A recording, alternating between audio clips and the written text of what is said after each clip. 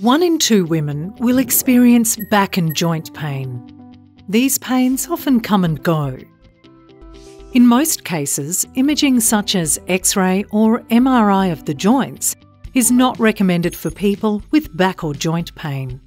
This is because imaging often shows abnormalities that are not the cause of the pain that the person is experiencing. These may include disc bulges or worn-out discs of the back or signs of arthritis in the knee or hip joint.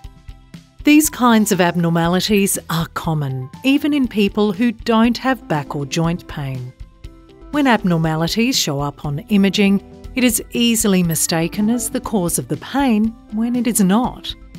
Doctors may recommend imaging if a person has a history of cancer, unexplained weight loss, a fever or recent infection, loss of bowel or bladder control, or weakness or loss of feeling in the legs.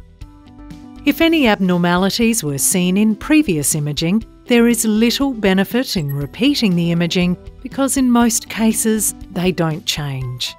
Unnecessary imaging can delay starting treatments that work. It can also cause worry and expose people to unnecessary radiation and costs. There are many things you can do. For pain relief, use arthritis creams and paracetamol.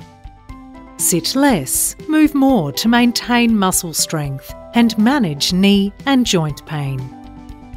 Keep in touch with friends and family.